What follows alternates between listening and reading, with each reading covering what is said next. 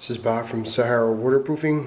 The final coat of the concrete resurfacer. This is the second coat. We let it cure out for 3 days and then we are ready for epoxy floor coating.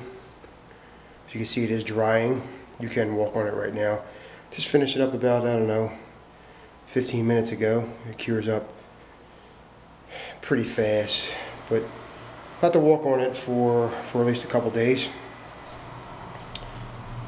But it does dry pretty quick, as you can see. This was done about, I would say, about an hour and a half ago. And then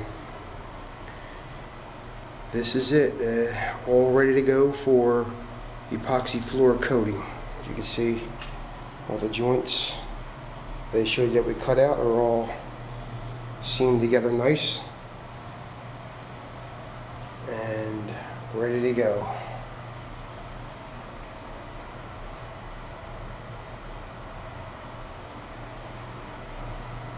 This is Bob from Sahara Waterproofing, signing off.